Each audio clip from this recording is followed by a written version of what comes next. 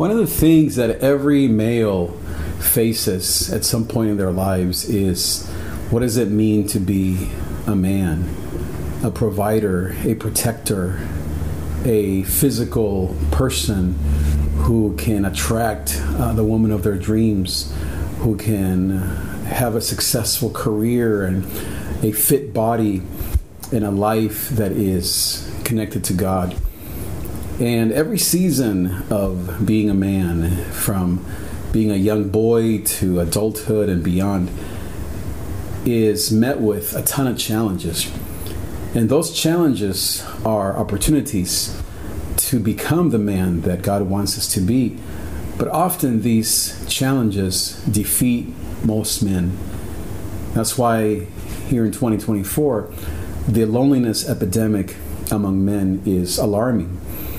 The rate of men wanting to no longer live and to end their lives is alarming.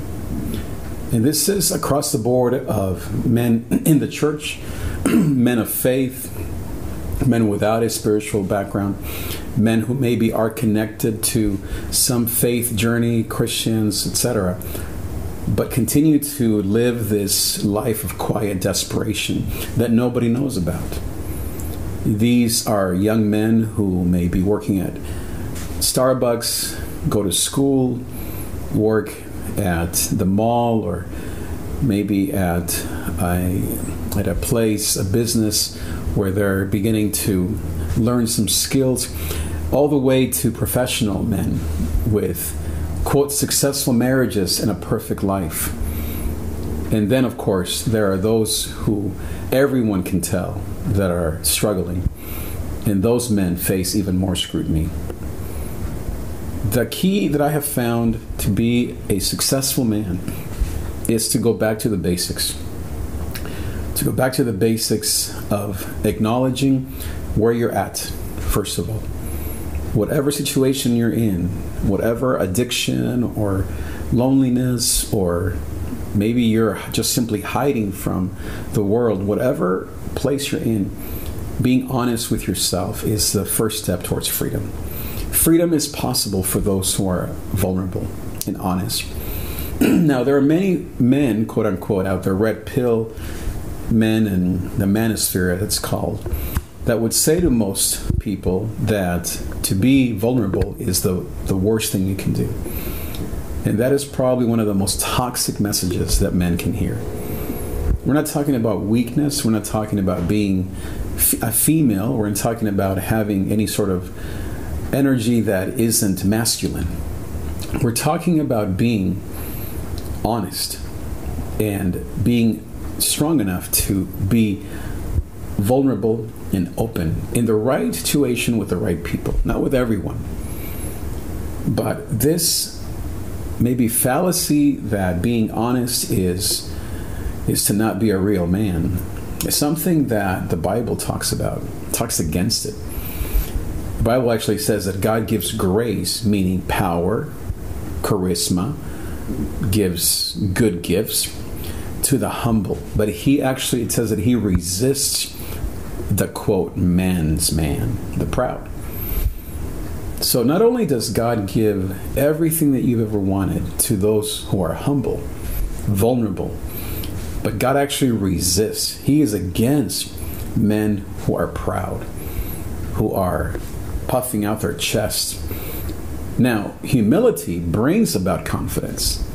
Humility actually brings about peace and strength and perseverance.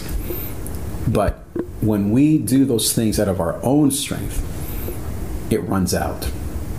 It's actually our own energy that does not last. What the women in your life need, your wife, your girlfriend, your kids, your boss, your church, what the world around you needs is for you to be a man's man, a man of God. A man who first starts with vulnerability and honesty and who's able to assess where he's at, physically, emotionally, spiritually, mentally, professionally. It's important to assess. So take an inventory of where you're at today in those 5 key areas. Where are you at physically? I know that my body is not where it needs to be. I have to be honest. You and I as men.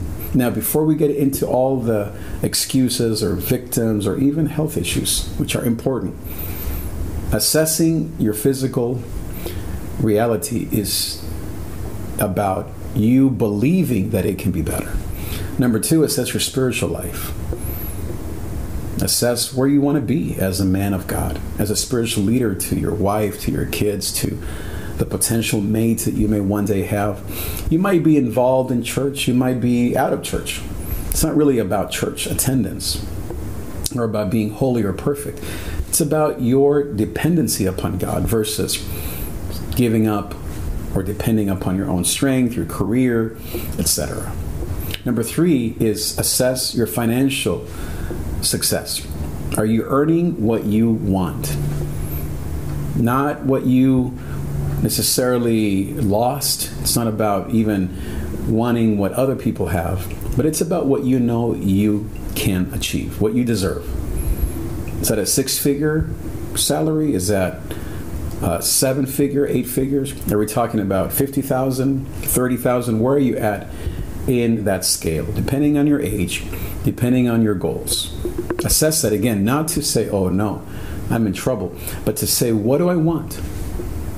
Number 4, assess your psychological, your emotional state. Where are you at in your emotional state? Not relationships, but just the key part, your inner man, the real you when it comes to loneliness versus happiness, companionship versus solitude, joy versus depression, trust versus anxiety, hope versus hopelessness. Assess where you're at. It's okay wherever you're at. But we just want you to be honest and to say, what do I want? What do I need? Where is my hope meter? You can include in there addictions as well, because a lot of times addictions or habits, gambling, drinking, pornography, whatever it may be, overworking, workaholism, being maybe a flirt or inappropriate at home or at work, whatever it may be, all of that goes under your psychological and emotional meter. Where are you at with that, 1 through 10?